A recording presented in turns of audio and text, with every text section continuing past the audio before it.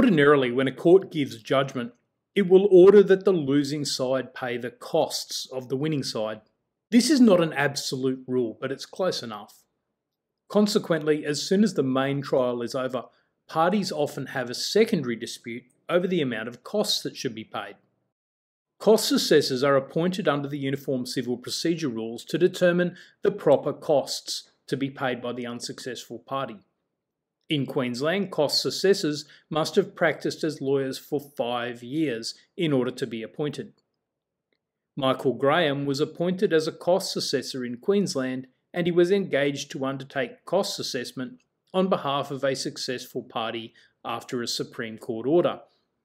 He gave an estimate that it would take about 10 to 12 weeks to complete the work, and he asked for $28,600 to be placed in trust for his fees. The work was not completed within 10 to 12 weeks. Indeed, 10 months later, the work was still not complete when the client ran out of patience and sacked Mr. Graham, who then refused to return his fees from the trust account. The client was forced to sue for the return of those fees. Once the fees had been repaid, the Legal Services Commission stepped in and took professional action against Mr. Graham. There were already authorities which showed that extensive delays in attending to a client matter could constitute professional misconduct. However, in those cases, the delays had been 2 and in one case 5 years. The tribunal found that the delays caused by Mr. Graham did not rise to the same level as those earlier precedents, but they still required sanction.